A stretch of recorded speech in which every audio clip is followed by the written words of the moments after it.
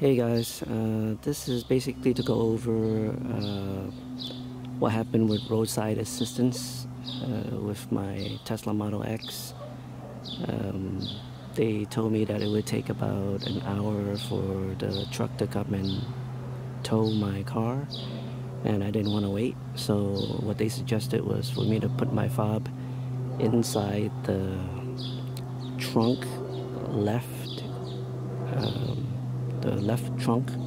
So I did it, and with the experience I had with the Model S, where if it senses the fob, it will, even if it says it's locked, it's not really locked.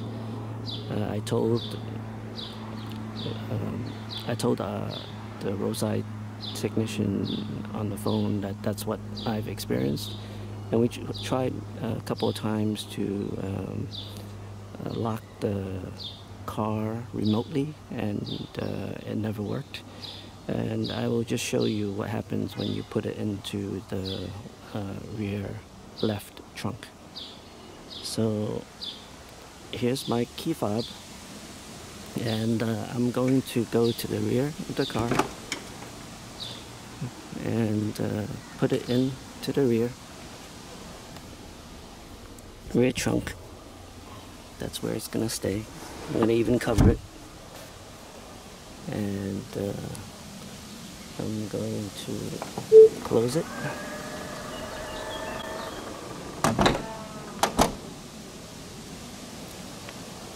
And now what I'm gonna do is I'm gonna open my app and lock it. So it says it's open, and I'll lock it. So I have to close the door first.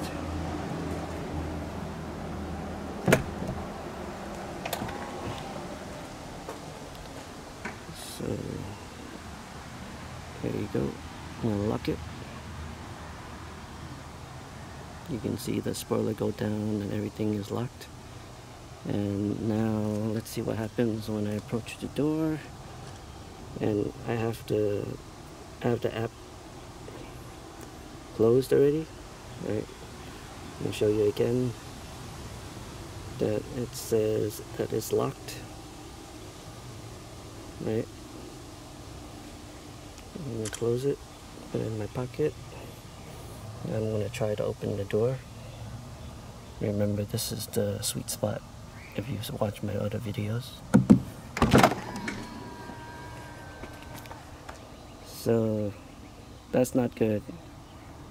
What can I say?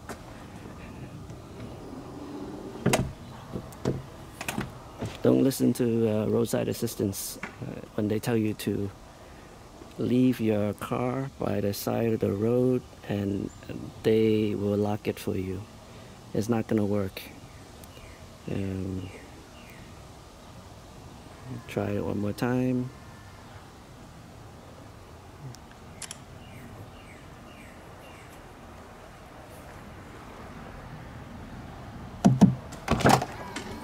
No good. I can show you that the key fob is indeed in here. There goes my key fob. So what I ended up doing was I ended up taking the battery out and putting it in there and then having them lock it.